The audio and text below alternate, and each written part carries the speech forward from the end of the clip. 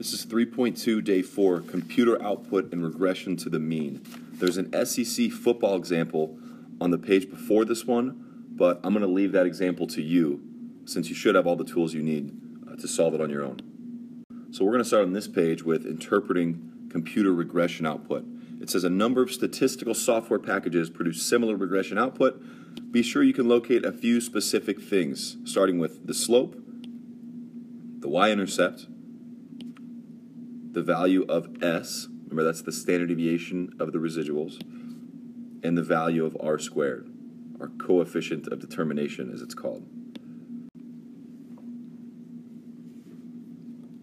And then once you understand the statistical concepts, you can read and work with almost any software output.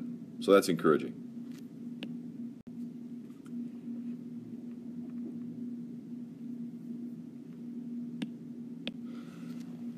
Okay, so here's some software output for the SEC example from the previous page.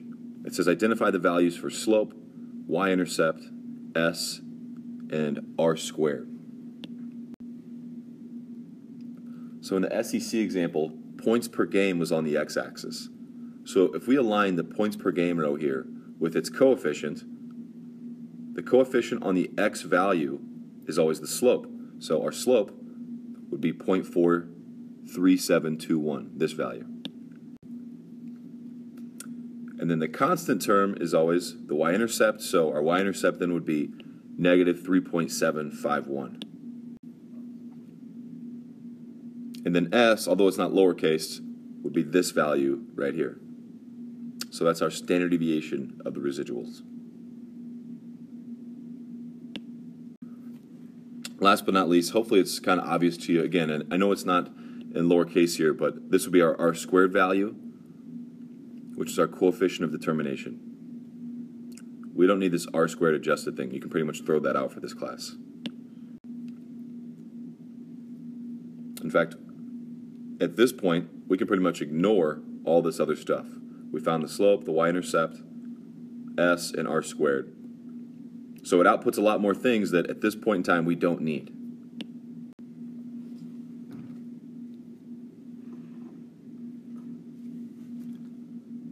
Okay, and if we look down here at example 3, it still uses the same SEC football data, but this is a different stat software or different output from a different stat software called JMP. So let's point out those key values again. For starters, R squared is the very first thing. And that's the same value for R squared that we saw above. R squared adjusted we don't need. But then if we look at the next item here, it says root mean square error. So if we think about that, root is referring to square root, mean is the average, and then square error is talking about the residual squared. Remember, the residual is sort of like our error when we make predictions. So this is actually referring to the value for S, the standard deviation of the residuals.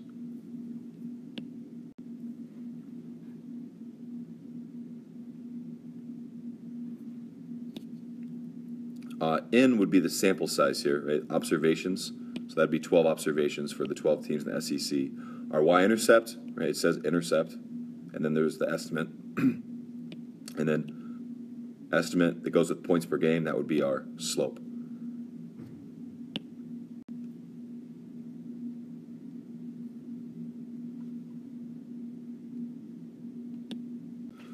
Okay, so the next page has an example about Mentos and Diet Coke. Maybe you have or haven't done this experiment or you're familiar with it. It says when Mentos are dropped into a newly opened bottle of Diet Coke, carbon dioxide is released from the Diet Coke very rapidly, causing the Diet Coke to be expelled from the bottle. Will more Diet Coke be expelled when there's a large number of Mentos dropped in the bottle? Two statistics students, David and Rachel, decided to find out. Using 16-ounce or 2-cup bottles of Diet Coke, they dropped either 2, 3, 4, or 5 Mentos into a randomly selected bottle, waited for the fizzing to die down, and measured the number of cups remaining in the bottle.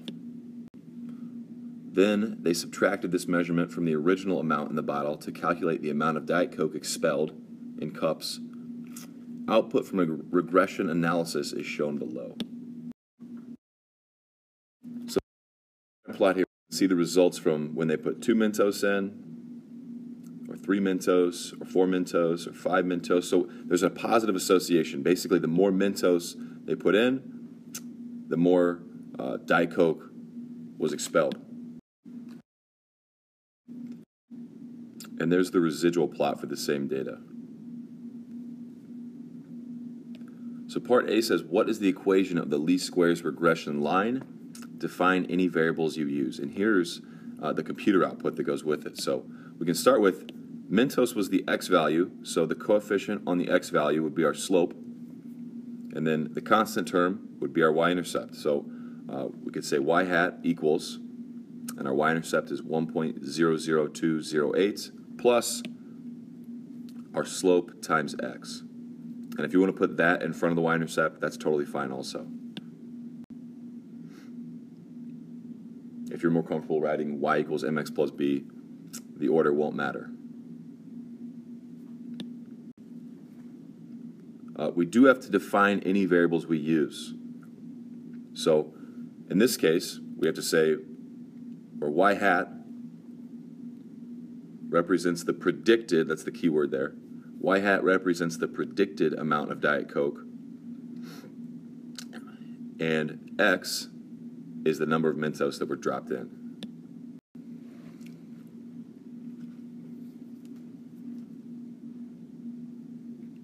Part B, what's the correlation? So that's R. We're not given R here. We are given R squared though. So to get R, we would just have to take the square root of that value and make sure we get the correct sign, whether it's positive or negative. So if R squared is 0.602 as a decimal, the square root of that would be about 0.78 for our R value. And just to be clear, this is positive because the scatter plot showed a positive association.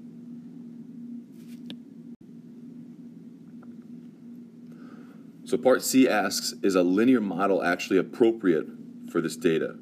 Explain. Well, if we look back at the residual plot, that's exactly what this question refers to. Is the residual plot okay?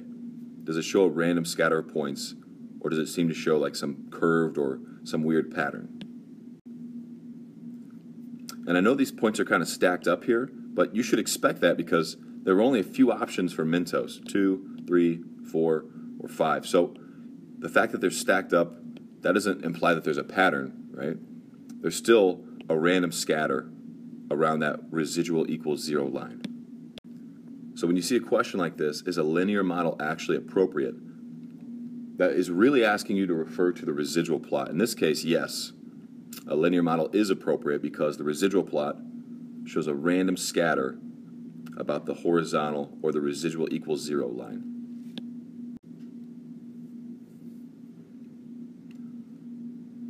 Okay, so what about part D here? It says, what percentage of variation and the amount of Diet Coke lost can be accounted for by the least squares regression line relating the amount of Diet Coke lost to the number of Mentos dropped into a bottle of Diet Coke? So that's a really long question just to ask you about what R squared is. Right? The coefficient of determination. What's R squared? So when you see a question that says, what percentage of variation, and then it gives you the context, that's referring to R squared. So as a percentage, we can say R squared is 60.2%. All right, and then the last item on this page, part E says if the amount expelled was measured in ounces instead of cups, how would the values of R squared and S be affected? So if we change the unit of measurement, if we measured it in ounces instead of cups, how would R squared and S be affected? Well, we know R squared would stay the same because it doesn't have any units. So if you change the units of measurement, it won't matter. R squared doesn't have any units. Similarly, the R value, the correlation coefficient, wouldn't be affected either. So R and R squared would stay the same. So no change for R squared. But S would actually be changed, right? The standard deviation of the residuals would actually be changed because it carries units. So S would be changed because it carries the same units as the Y variable. So if we think about the standard deviation of the residuals, when we say on average how far off we are in our predictions, we predict, so 1 cup is actually equal to 8 ounces. So we could just multiply the standard deviation by the absolute value of 8, which is just 8, right? So a fancy way to say, if you change the units, multiply it by the absolute value of whatever the unit change is. So our S value was 0.0672442. Just take that and multiply it by 8. So the new standard deviation, if we converted this to ounces, would be 0.5379536 ounces. Moral of the story, if you change the units of measurement from cups to ounces, R squared and even R would not be affected, but S, the standard deviation, would be affected. Least squares regression from summary statistics. So there's actually a way to come up with the LSRL if you know some of the statistics about the data, like the mean of the X values, the mean of the Y values, and a couple other things. So you don't actually need to just put the data in your calculator and have it calculate it for you that way. If you know those actual values, if you know the summary statistics. So the first blank there, it says using technology is often the most convenient way to find the equation of the least squares regression line, but it's also possible to calculate the equation using only the means and standard deviations of the two variables and their correlation. So really convenient to use the calculator sometimes if you just have the list of data, but even if you don't have the list of data, you can still calculate the LSRL with just the means and standard deviations of the two variables, X and Y, and their correlation. And then the note here, the least squares regression line, always go through one specific point. You know one point for sure will be on that line, and that's the point X bar, Y bar. So the mean of the X's and the mean of the Y's. That's a coordinate point that will always be on the LSRL. It'll always go through that point. Using the track example as a reference, this would be like the mean sprint time, and that would be like the mean long jump distance. So as a coordinate point, that would be on the LSRL for sure. Okay, and then the definition here. How do we actually calculate the least squares regression line using those summary statistics? So we have data for an explanatory variable, that's the X, the response variable Y for n individuals, and then from the data we calculate the means and the standard deviation of the two variables and their correlation. Okay, so this is kind of really just summarizing what we just talked about here. So explanatory variables X, response variables Y. N is kind of basic, that just always refers to how many people or how many subjects are in the sample or the experiment, what have you. Equation of a least squares regression line. Don't forget it's a hat on the Y, so Y hat equals A plus BX. So A is our y-intercept, B is our slope. That's the number on the X. So here's how you find these things. The slope, you can calculate B, the slope, if you have R, which is the correlation, notice the color code, and that's times this fraction right here, S sub Y over S sub X. So that's the standard deviation of the Y variable over the standard deviation of the X variable. And don't worry about like trying to calculate those individually. Those will be given to you, and you just have to show you could come up with the B value. Okay, so that's for the slope. And then if you want to get the y-intercept, that's A. That's the mean of the y values minus B, which is actually the slope of the line, times the mean of the x values.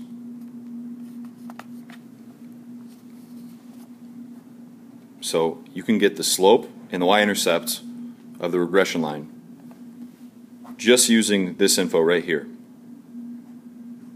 Not putting it in L1 and L2.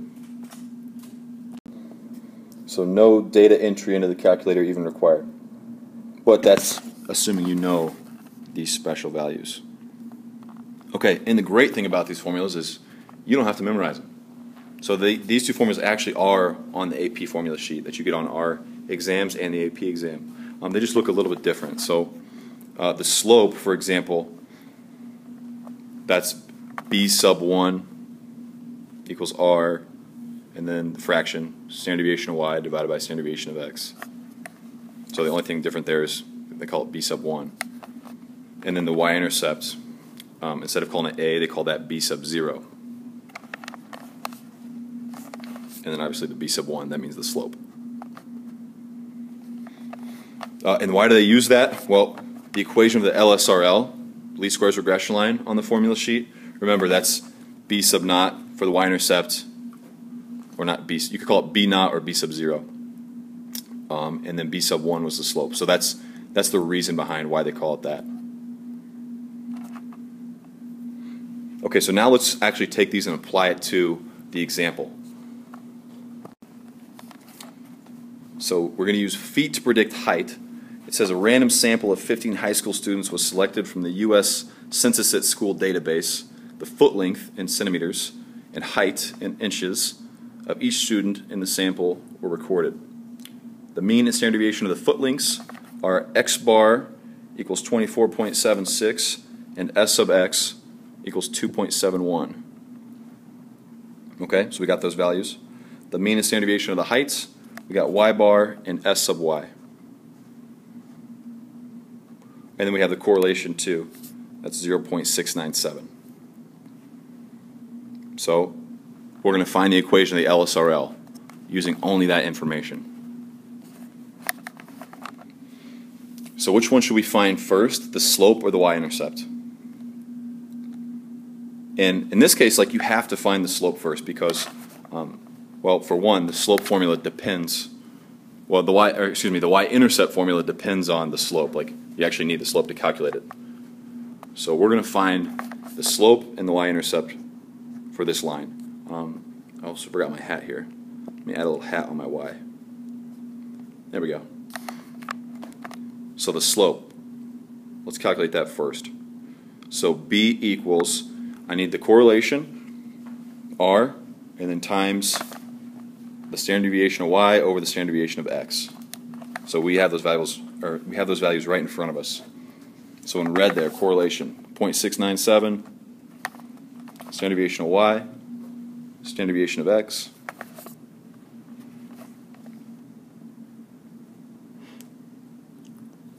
So calculate that, 2.75. And make sure you're showing these calculations for test credit and for AP exam credit. So you will have to just outline like what you plugged in. So that's part of your evidence. That's how you show your work. So now we got the slope. We just need the y-intercept. So the y-intercept, A, mean of the y's minus the slope times the mean of the x's. So we have all three of those variables now. Mean of the y's minus the slope times the mean of the x's. And you do have to outline this again. So to receive credit or full credit, you got to show your work there. And that equals 103.34.